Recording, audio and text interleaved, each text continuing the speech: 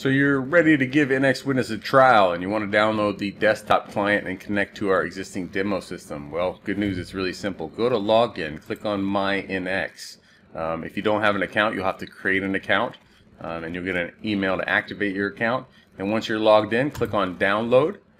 Make sure you're on the latest release here and scroll down to the operating system that you'd like to install Nx Witness desktop client on. I'm going to choose Windows here, so I click download, it'll rotate over. You see some different installers here. You're going to choose the desktop client only option. Right click here, press save link as, and save that somewhere that you'll remember it. I've already downloaded it in advance, so I'm going to double click on the installer package, which is what you should do once it's downloaded. Click the I agree to the end user licensing agreement and then press install. Windows will ask you if you want to allow the app to make changes to your device. Say yes. And then in just a few seconds, Nx Witness will install without the need for any prerequisite software. When it's done, press launch. The client will open up. And you will not see these things. These things are here because these are auto-discovered systems on my local area network, because I have some systems running in my office here. What you want to do is click on the cloud icon up here and put in the email address demo@networkoptix.com. The password is NXDemoUser with a big N, a big D, and a big U.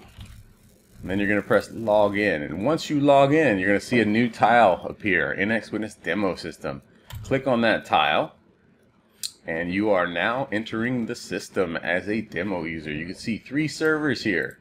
There's a lot you can do in the demos. You can pull out the servers if you want to look at the server health monitoring information. So you see real-time CPU, RAM, network usage. You can grab cameras and throw them in here. You can scroll down to web pages, add some web pages in here and play with the browser, right?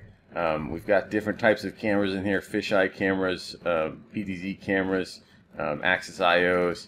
You can also go to layouts here. We got some shared layouts. So if you want to see what zoomed fisheye lenses look like, you can double click on that and it will open up that layout and bring in those cameras. And now you can see what it looks like. I can do server-side image enhancement, or sorry, client-side image enhancement. I can de-warp the fisheye and have a look around the Network Optics office in Burbank, California. And then over here I can see motion. I can do bookmarks. Basically all the functionality that you expect to be here for a demo is here. So give it a shot. And if you have any questions, make sure to reach out to us at support.networkoptix.com in the community forum. Thanks, guys.